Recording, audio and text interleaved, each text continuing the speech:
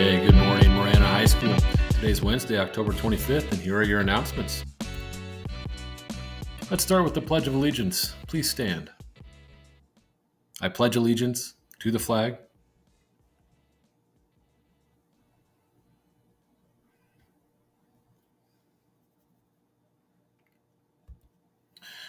All right. My name is Mr. Roram, and I'm the Associate Principal that oversees educational services here on campus. For those of you that are new to the high school or who maybe just are unaware, we do have an Ed Services office. That's our counseling office. It's in the administration hallway on the left when you come in from the Commons. If you haven't come in yet, I encourage you to come have a conversation with any of the individuals on the screen here. Miss Green is our assistant who can help schedule an appointment with any of the counselors or advisors, which is Dr. Vanderplu, Mr. Pasetsky, and then our alpha counselors, Ms. Mazahari, Mr. Proffer, Mr. Lara, Dr. Golahar, Mr. Catalano, or Ms. DeShazo.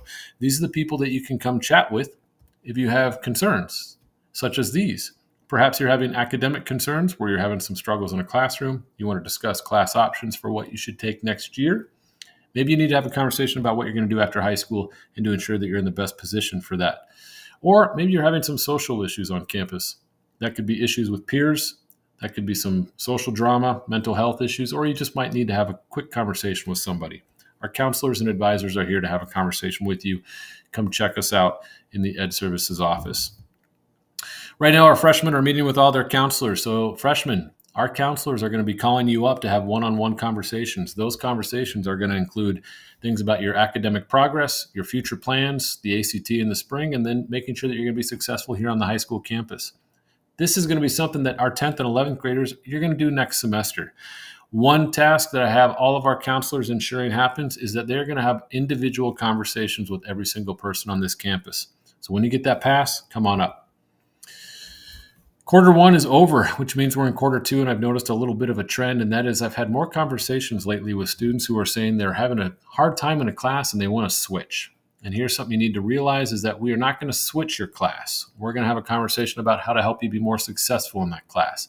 And that means four things. The first one is we need you to talk with your teacher. Our counselor or advisor can help set that conversation up for you and help you with it, but you have to talk with your teacher. You have to take advantage of tutoring and Tiger Time. You have to develop a plan for what you are going to do and what our teacher might help you do so that you can be more successful. And then we have to have an adequate period of time go by before any other conversations about switching happen. These four things have to occur. So if right now you're struggling and you want to have a conversation, you can come up with a counselor and advisor and talk with them, or you can talk with me. But the first step after that is you have to talk to that teacher and do the other three things on the list. We have supports on campus to help you academically. That's tutoring and that's Tiger Time. Please use both. We have a lot of students that are out switching classes during Tiger Time, which is great. Please make sure you're using those times appropriately to get the help that you need or to take advantage of our many clubs and activities on campus. All right. Now we're going to move on to athletics and operations with Mr. V. Good morning, Tigers. This is Mr. Villanueva, a.k.a. Mr. V, one of your associate principals and athletic director. Before we get started today, I wanted to give a few shout outs to all of our athletic teams who are making their way and trying to reach their goal of getting to state this year.